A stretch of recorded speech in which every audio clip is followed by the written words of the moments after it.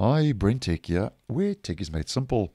So Microsoft is also rolling out the Patch Tuesday updates for Windows 11, and these were also made available on the 9th of May. And the updates are rolling out for Windows 11 22H2 and Windows 11 21H2. Now, the updates are compulsory automatic updates, so they will be downloaded and installed automatically. And for Windows 11 22H2, the update is KB5026372.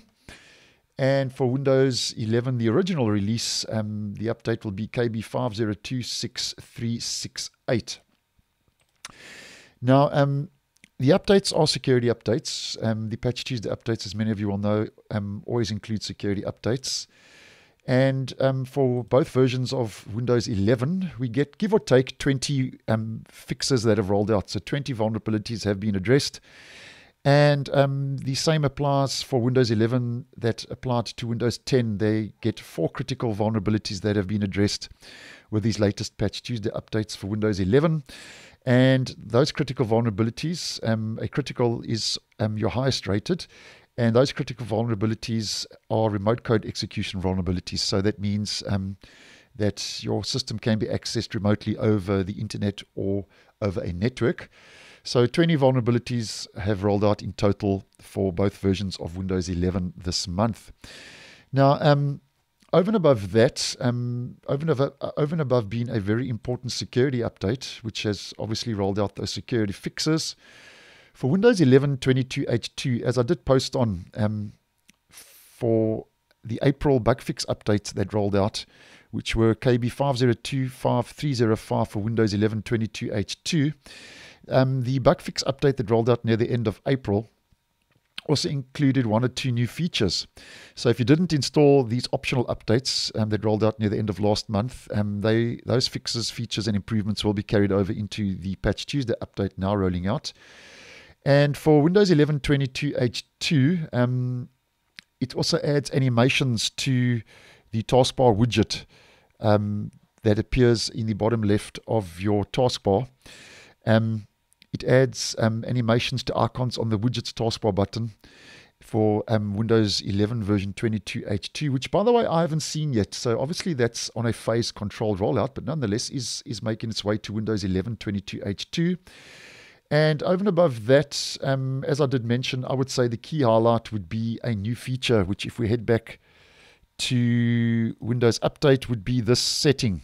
Get the latest updates as soon as they're available, which Microsoft says when you turn this on, they will prioritize your device to get the latest non-security updates and enhancements when they are available for your device. So that means that this will not include security fixes. So it won't include Patch Tuesday updates, but all the other updates like bug fixes, improvements, and features will roll out as soon as they are available if the setting is turned on. So that's a new feature that started rolling out at the end of April and now has made its way by default now with this latest Patch Tuesday update into Windows 11 22H2. Now, over and above being an important security update, Microsoft has rolled out 1 or 2 important fixes that have made their way into this particular update for this month.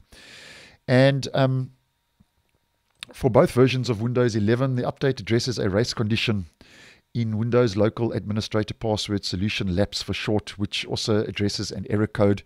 And the same rolled out for Windows 10, so that's made its way into Windows 10 in both versions of Windows 11. And over and above that, Windows 11 22H2 also gets a fix that addresses an issue regarding the kernel mode hardware enforced stack protection security feature. The update adds more drivers to the database of drivers that are not compatible with it. It says Microsoft, a device uses this database, in case you're unaware, when you enable the security feature in the Windows Security UI, and it loads the drivers. So that's basically a bit of a fix and improvement rolling out there that was affecting the kernel mode hardware enforced stack protection.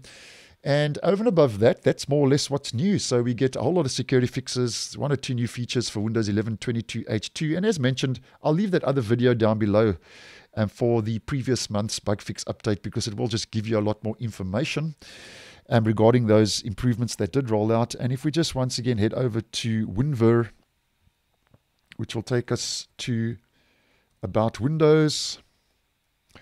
For Windows 11 22H2, the build has been bumped up to 22621.1702.